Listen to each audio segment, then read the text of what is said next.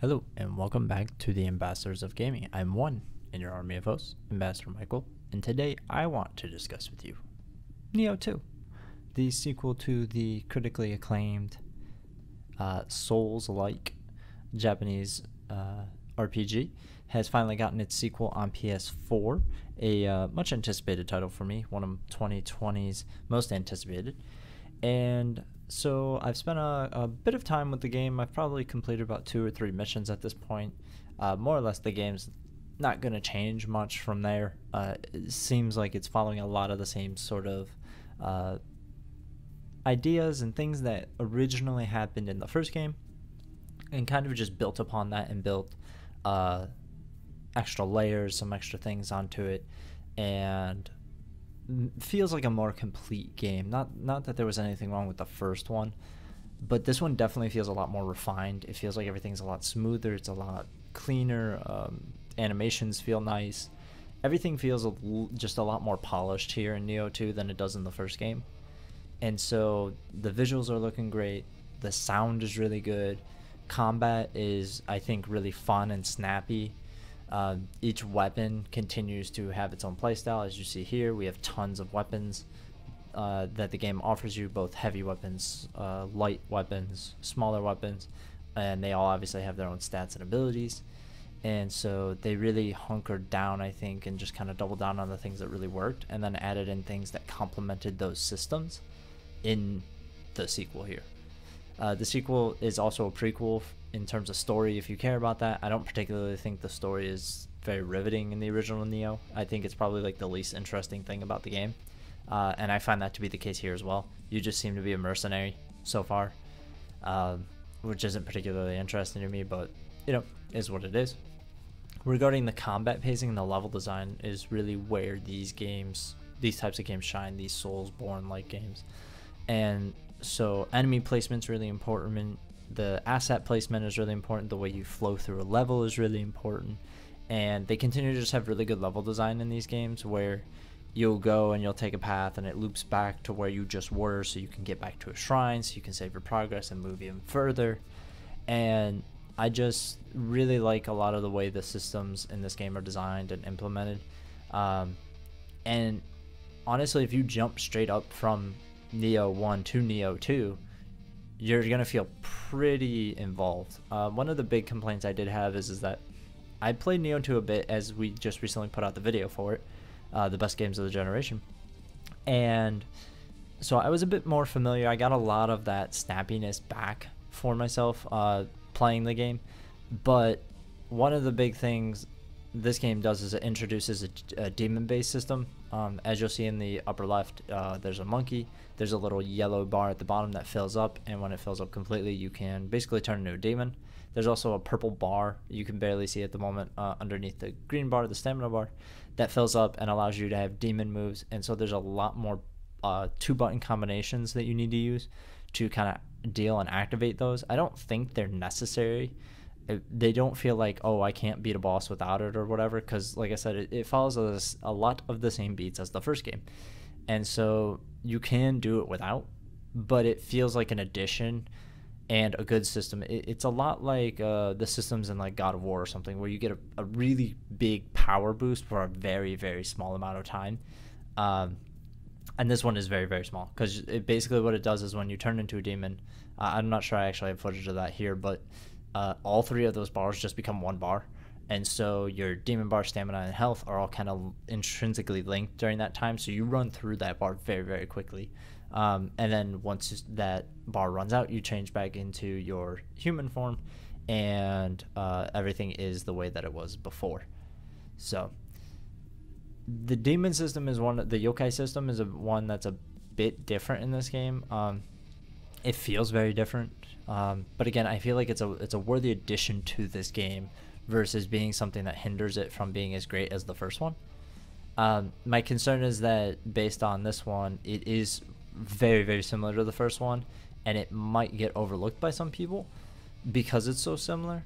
But if it's something you enjoyed and you just want to get back to it, and you want to play something new in that type of genre, this is definitely worth looking into. I definitely think it's more fair than Soulsborne, types games because it doesn't have really those hidden enemies, those enemies that just like there's no way you could have known they were coming unless you've played these games like a million times and you just dodge around every corner. And so the enemy placement I think is really well done here. As you're seeing, they're kind of like, they're not hidden like I was saying in the Soulsborne, but they do kind of blend in with the environments a bit.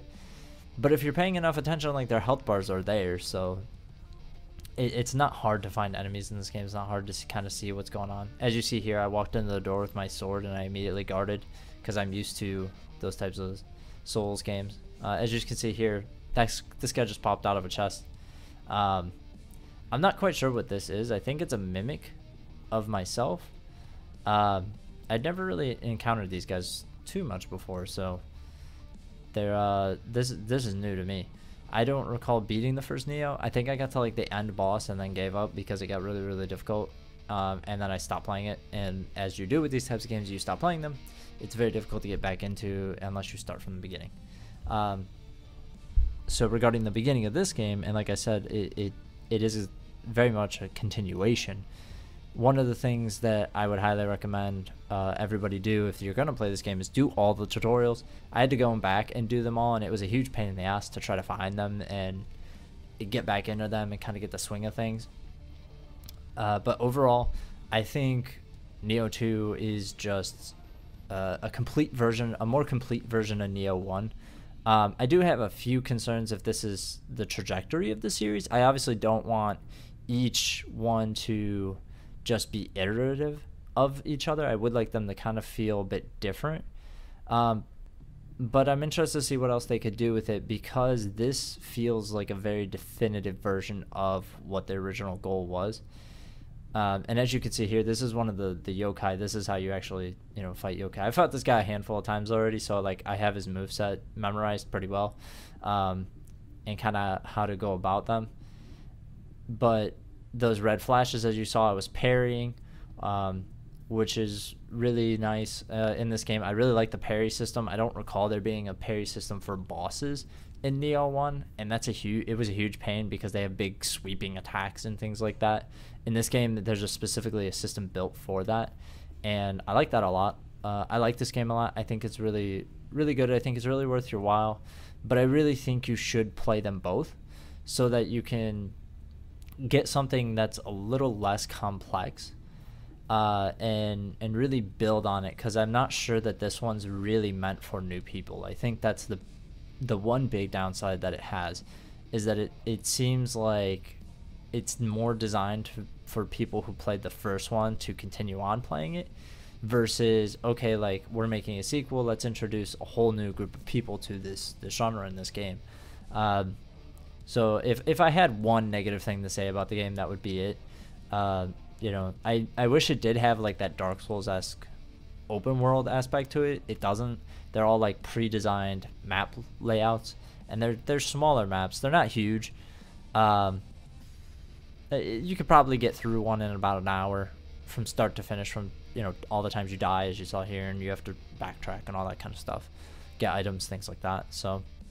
But ultimately, again, I think Nioh 2 is a worthy lineup, a worthy game to add in the lineup of PlayStation 4 games. I wish Xbox players could experience it as well, because I really think these types of games are lacking in that ecosystem. And I'd really like to see kind of how it looks on Xbox One X and all that kind of stuff. But Sony publishes these games outside of Japan, so that's unlikely to ever happen.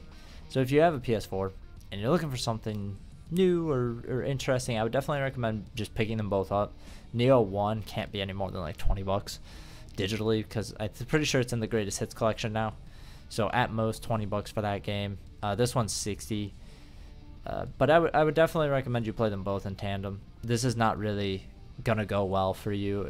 You're gonna have a lot harder of a time trying to pick this one up because of the way it assumes that you've played other games. So until next time, friends, I'm Ambassador Michael. Please let me know what you think of Nioh.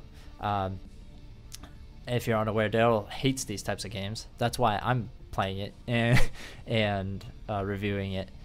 And so, I want to hear what you guys have to say, what you're thinking about it, how you feel about these types of games, whether or not Nioh seems like the type of game for you. And, of course, we would like to know of course, what you're feeling, what you're playing. If you have any suggestions, things like that. We have a couple more reviews coming up in the next couple of days. We got Doom and Animal Crossing coming up. We're just a bit behind. I had some health related stuff going on, so we're a bit behind the schedule. So we appreciate your time. Thank you very much for watching. And if you could do any of the engagement type stuff, it would be really appreciated. Like sharing, subscribing, and sharing this with your friends or in groups, anything like that. We would like to get the word out to the people.